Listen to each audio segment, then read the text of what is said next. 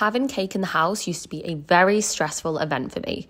I would be thinking about it non-stop all day long, even with distraction.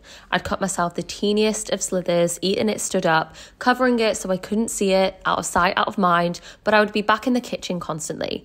I'd try and straighten up the edges to convince myself that wasn't eating it, but I would be picking all day long. I'd try and curb the craving by having strawberries or something else that was sweet, but I always ended up going back to the cake. Eating little crumbs didn't feel as guilt-inducing, so I would always just pick and pick and pick. I was always so distraught to see that I'd eaten over a slice worth of crumbs and tiny slithers. Had I just put it on a plate, sat down and given myself the permission to enjoy it, one, I wouldn't have eaten half as much cake, and two, I would have eaten it without guilt and with full enjoyment. One of the best tools I learned to help my emotional eating was putting the food on the plate rather than picking from the packet or picking from the board. So the next time you find yourself picking and overeating at food, put it on a plate.